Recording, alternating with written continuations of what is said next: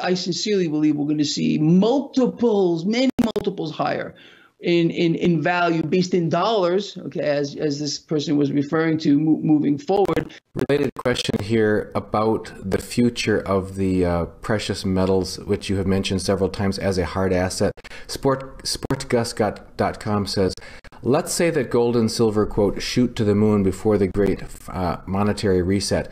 Should one wait until the new currency is established after the reset before they cash any of their metals in? Do you think that scenario will be there to tempt people to release their physical gold and silver and literally get nothing in it for return in the short run? In other words, exchanging metals for the old currency, which is on its way out the door. So again, this is theoretical scenarios looking into the future, but your personal perspectives on a potential monetary reset and what role you picture precious metals or other hard assets having as a bridge across into that new world.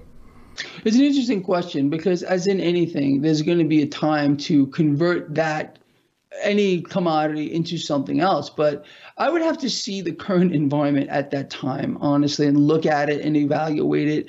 It's very difficult to say, okay, well, this is going to happen. I sincerely believe we're going to see multiples, many multiples higher in value based in dollars, okay, as this person was referring to moving forward. And yes, I also believe sincerely we're going to get a new system. It's already in the works. It's been in the works for a long time. And gold and silver will then be priced in whatever that might be at that point. I would have to look at it and evaluate it. If there were an opportunity, let's say if someone made so many multiples on their cash, they could always convert that into something else. But what? You see, there's the issue. It's always like you got to move it into something. You can't just cash it out, leave it in dollars that are imploding or whatever it might be. You're going to have to move it. And there may be opportunities depending on where, let's say, for example, the stock market goes. These companies, some of these mega companies have value, all right? Let's say in an all-out meltdown scenario, you have precious metals, commodities have gone parabolic. They've gone straight up here.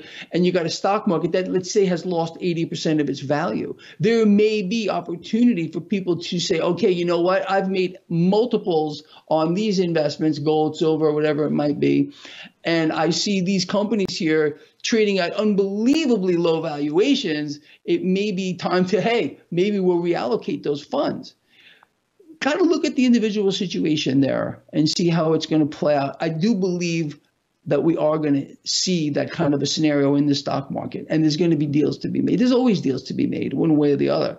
So we just need to look at it, and we'll definitely be doing this show when this all happens. One of the things you mentioned a little while ago was relative strength of the dollar. People and markets tend to have this reflexive movement for a safe haven asset into the dollar specifically. And can you talk to people about why you combined that statement with another statement you made, which was saying people that are holding dollars are going to get wiped out or are getting wiped out, that their value is getting stolen?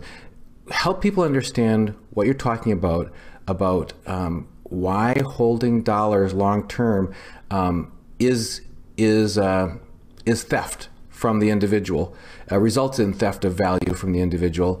And what is this thing about the relative strength of the dollar? Can you give us people who maybe don't have a full understanding of that, among all these fiat currencies that are all around the world falling in value, when we talk about the relative strength of the dollar, why is that not necessarily something to have a lot of confidence in as a store of value?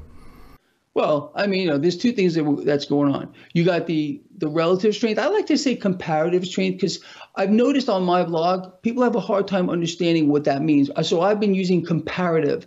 When we're talking about the dollar in relationship to other currencies, yes, as of right now, the dollar looks like the prettiest belle at the ball in comparative terms or relative terms. But in absolute terms, open your eyes, people. Look at what's going on here. We're seeing its purchasing power evaporate. So I think that's the most easiest way to explain what's happening and why I despise and can't stand being in just dollars. You gotta, in this environment, you gotta find at least somewhere else to put your cash to work, whether that means you need to, let's say, pay off your house. I hope people don't have adjustable rate mortgages here, and I know that a lot of people do. And I think they're trying to sell these things to people again. Does that sound familiar? Yeah, they're trying to get people into the market again by offering them like this teaser rate, which is only going to skyrocket, and people are going to end up in the same boat they were in last time. It's a terrible situation. What's happening also, talking about just maybe something kind of related, is getting these bidding wars on rent. Out here where I live, you can't rent an apartment without getting into a bidding war, or a house without getting into a bidding war. Okay, the landlord wants $1,500. Well, guess what? You offer 15, some guy's going to come in at 16. He offers 16, some guy's going to come in at 17.50. They're getting into these bidding wars. That should say something to people as well. I know a lot of people, and I get this too. Hey, Greg, is it the right time to buy a house? I don't think so. I recently bought this house here, but I honestly got it at a really good price because it needed a lot of work. But more than likely, I don't like real estate right now. I think it's a hyper bubble, along with everything else. And as you and I have spoken about, this is all going to get very real, very, very real for people. It's been getting real, and it's going to get real even faster, I think, moving forward. And also, I want people to continue to watch the debt market, more specifically the 10-year yield, what's going on with it. We went from a 3.5% on the 10-year to a 2.79 last time I looked at it today, in just a matter of like a week and a half, 2 weeks. It's an unprecedented move, and we know why that's occurring here, but I don't think it's going to work. I think at one point here, we're going to end up seeing a rebound effect in that 10-year yield, which is going to start to sell off again, and that's going to put even more pressure on the stock market.